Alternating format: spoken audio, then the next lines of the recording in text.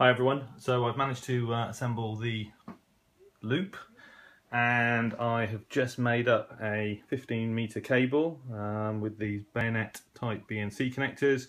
So I now have a cable from the antenna to the interface. Matthias gave me a heads up yesterday before I'd even bothered to look at the back of my radio that I'd need an adapter from a bayonet BNC to PL type connector. He was absolutely right, and so I'm going to plug all that lot together into the back of the FRG, and then what I might actually do is I might tune my other radio to a weak signal, and this radio is now using my old antenna, and compare the two. So compare the Wellbrook on the other Yaesu to this one and see what happens. So I'll try and do that a bit later on.